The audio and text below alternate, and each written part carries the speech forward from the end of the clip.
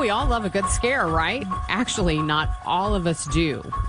Why don't we all enjoy the pulse-racing moments of a scary movie? Well, our next guest is here to explain why our brains react in different ways to the same stimulations. Leigh Richardson is a licensed professional counselor and founder of the Brain Performance Center. She joins us now on the Quiver River Electric guest line. Thank you so much for being with us. Oh, thank you for having me. So I have one kid who loves all things Halloween. I have another that won't even go into a costume store. So what makes the difference? Well, it's so interesting because I have twins, and I had the exact same experience because a lot of what impacts how we react in those situations is our emotional history with it. If one kid just had really good experiences around Halloween and the fun of it, and that's the emotion that the emotional memory captures. And then another kid, and for me, they were together at the same time, and the other kid perceived it very differently. When you start taking those short breaths and your heart starts beating faster, one may find that exciting, and the other may find that very fearful.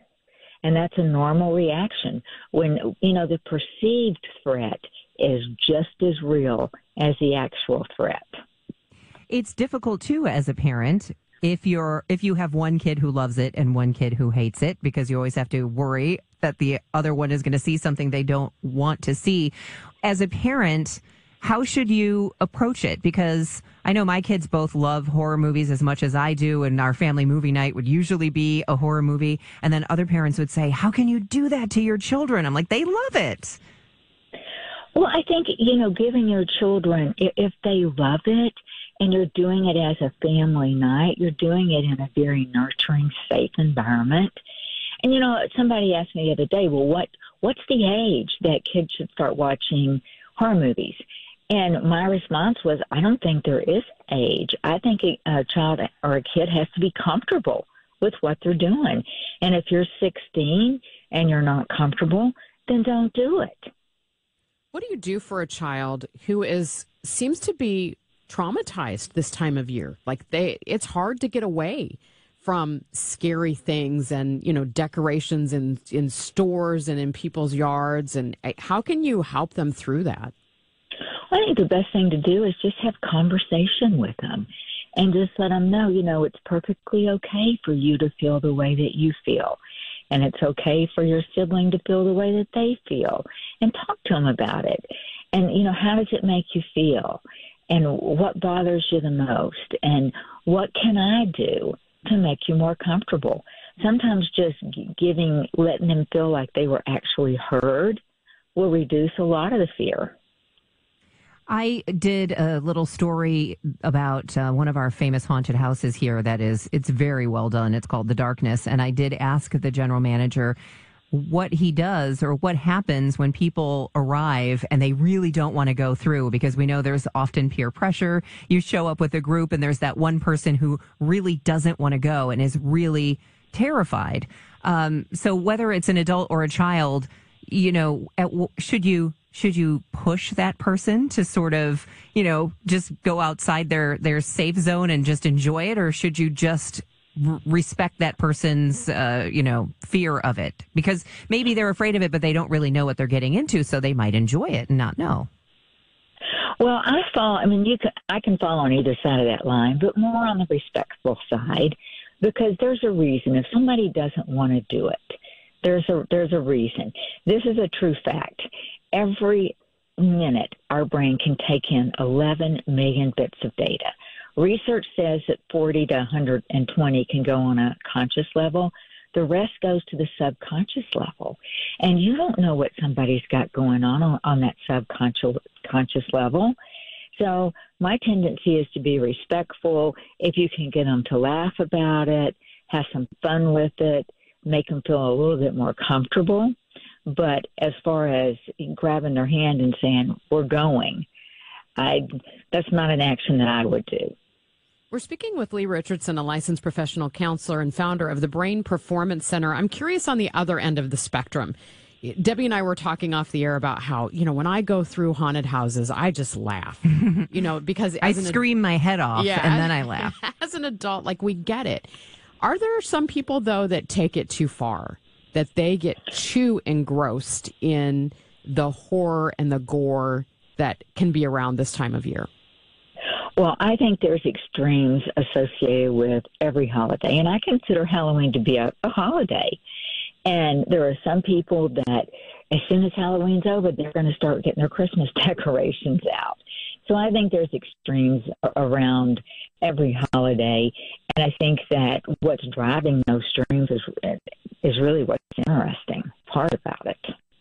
The GM of The Darkness, I asked him why he thinks people love to be scared. And he said that for people coming to The Darkness, he thinks it is the adrenaline rush. You get that big adrenaline rush, but it's in a safe setting, and then later you can laugh about it.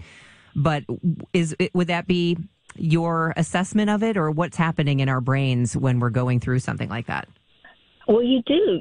Anytime that autonomic nervous system gets thrown out of balance, those adrenal glands will start kicking out cortisol.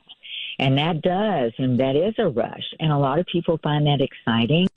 A lot of people find that very scary. And anybody that's had a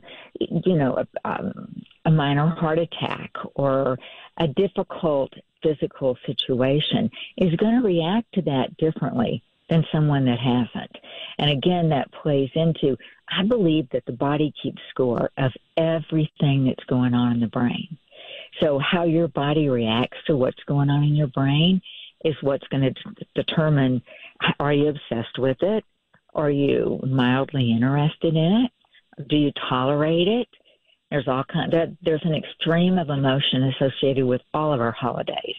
Is there a difference between the experience, for the brain of seeing a movie versus actually being immersed in a haunted house?